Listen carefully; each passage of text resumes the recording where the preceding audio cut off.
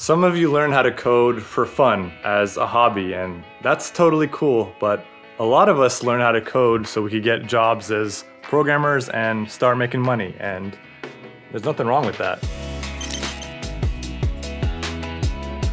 So it's important to understand how that works, not only because, well, you should know how you're getting paid, but also for potentially negotiating your total compensation. Since we're talking about money, I do think we need a different lighting for this video, so.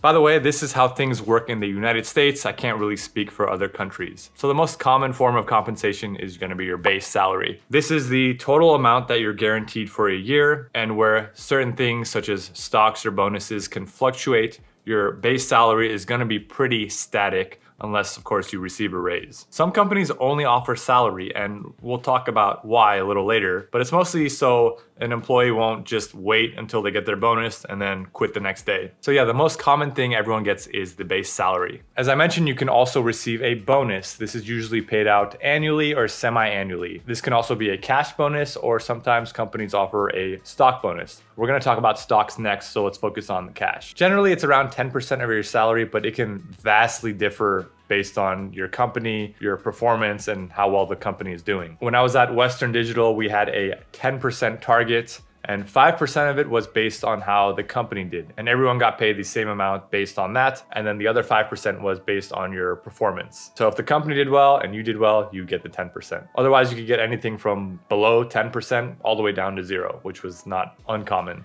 All right, let's talk about stocks. I had to get comfortable on the couch here because this might get a little complicated, but it's actually not that bad. So this mainly differs between public and private companies. Private companies generally have less cash on hand, so they offer a lower salary, but they will offer more stocks. The caveat here is that these stocks aren't worth anything.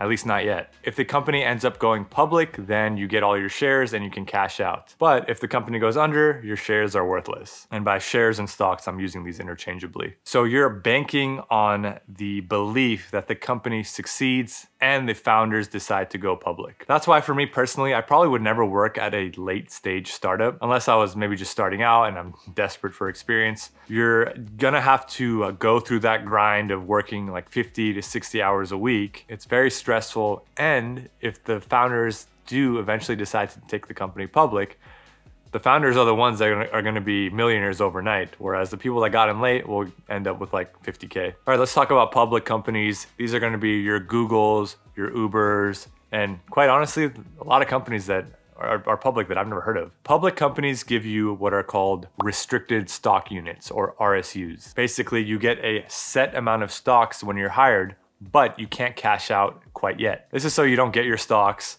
and then on the first day you cash out and quit. With restricted stock units, you have to wait a certain amount of time. After that time passes, your stocks are what are called vested. And then at that point you can cash out. You don't have to cash out. You can keep the stocks if you think you're gonna go up, but I think most people do cash out. Generally, you're gonna get a 5, 15, 40, 40 split over the first 4 years. So for example, say you get 100 shares of a stock.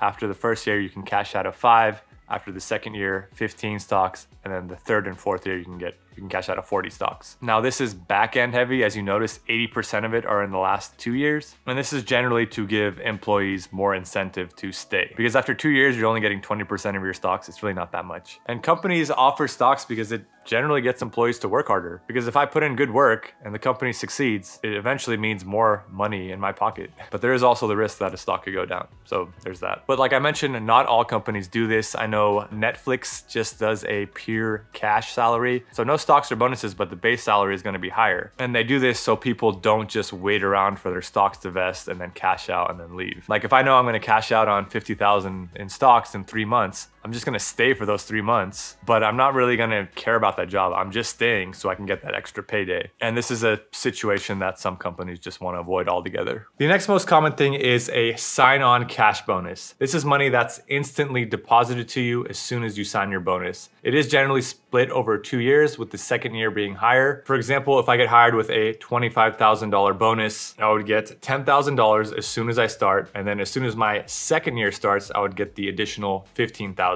The catch is that you have to stay for that whole year. Otherwise, they're gonna make you give that money right back. Again, they're incentivizing you to, one, sign the offer because you get a lump sum immediately deposited. And they want you to stay because companies don't want turnover because it causes instability and it costs a lot of money to hire and train people. Next thing you can get is a relocation bonus. If you have to move for your job, which isn't as common now with all the remote work opportunities, but it's either if you live more than 50 or 100 miles away, they give you a stipend to help with your move. Again, when I was at Western Digital, they gave me $3,000 for my move, and they also gave me a free month of housing while I looked for something more permanent. Speaking of housing, this may be part of the offer. This is generally more common for interns just because usually when you move somewhere, you have to sign a year lease. When I had my internship at Amazon, they hooked it up with a very nice 1-bedroom apartment that I only had to pay $500 a month for, which sounds really nice right now. I think I pay like 5 times that now. So yeah, those are the main things that get included in an offer, at least the main ones that you negotiate for. There's gonna be your salary, your stocks, and your sign-on bonus. I noticed a lot of people focus mostly on or just try to negotiate their base salary, but I found that companies are actually more willing to give you a stock bonus or a sign-on bonus because a higher salary is something that they're gonna have to pay you forever or as long as you work there. But stocks and sign-on bonus, that's just like a one-time thing they can give you to incentivize you to come work for them. So if they say no to asking for more base salary, try those other things.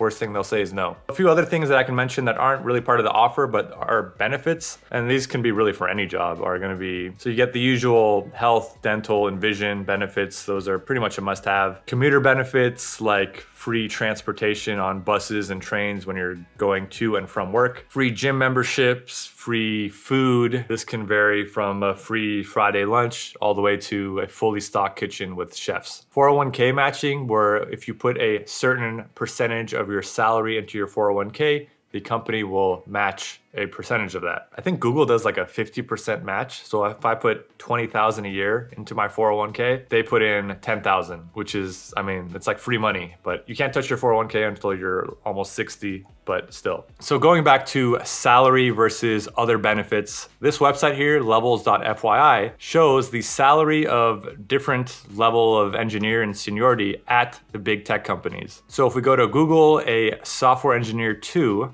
as we see here, the base salary is around $135,000, which I'm not sure exactly how this information is gathered. I do know the creator of this site watches my channel, so if you're watching this video, I'd love to know how this data is accumulated. As you can see, you can take a solid salary of $135,000, but with stocks and bonuses, you can get an insane amount of extra cash. $193,000, now we're talking about some serious money. Matter of fact, if this is true, I need to stop making YouTube videos and start studying and applying for jobs. So let me know, is there something I missed? Any thoughts you have? Is there something I should share in a future video? Let me know down in the comments. And yes, I do read comments sometimes, believe it or not. Or if you don't have anything, just put an emoji because engagement helps. And while you're down there, like the video because I know if you're still watching, you probably like the video.